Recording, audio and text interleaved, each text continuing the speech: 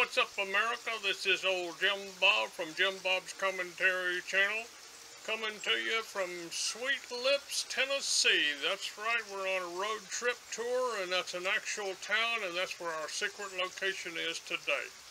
Well, I was studying the election results of Trump and Clinton, and you know, Trump, he won, of course, so he's our president-elect, and so we got to get behind him now and try to help him do things good for America.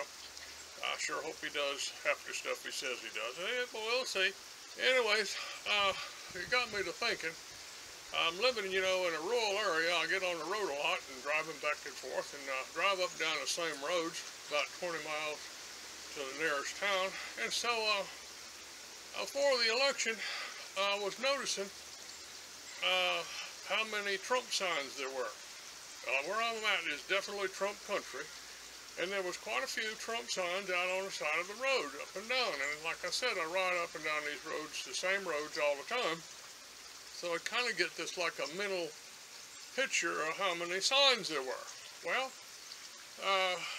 election comes and goes, and Trump wins the election.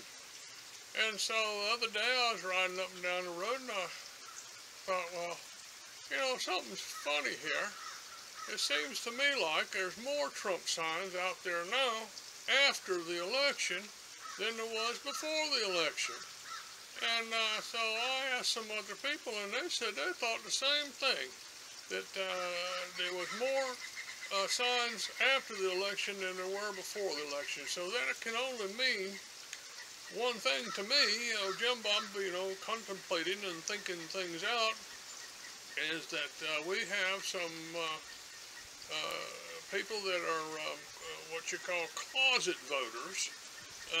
They don't tell you who they're going to vote for until after the winner wins, and then if they voted for the winner, then they put their sign out on the road and say, well, yeah, I voted for Trump. That's the one I voted for. He's the winner. I always got to vote for the winner. That's pretty. But if there's a loser, then they don't get to put their sign out or something like that. Now, just a speculation. I'm not sure that I'm right or anything like that.